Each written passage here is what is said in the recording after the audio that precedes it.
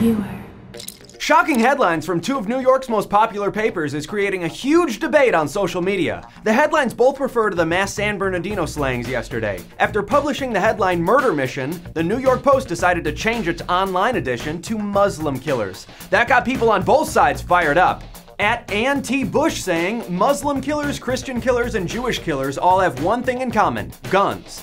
While at Allison RM says, we're tired of the PC Nazis. Call it like it is, New York Post, Muslim killers. And at T Daniel 101 posts, it's very brave. The New York Daily News, on the other hand, went with this headline: God isn't fixing this, referring to the multiple Republicans who came out offering prayers, but not gun control. At Gateway Pundit calls it disgusting. New York Daily News mocks Republicans for prayers. And at Steve Crack calls it embarrassing, shameful. While at Jeff Pearlman only has two words: hell yes. And at Marlo NYC points out it's not the first time the Daily News has taken a position on guns, pointing to this headline after the Paris attacks. No matter what you think, we're sure this won't be the last time we see these two papers get people riled up. For Viewer, I'm Sean Dowling.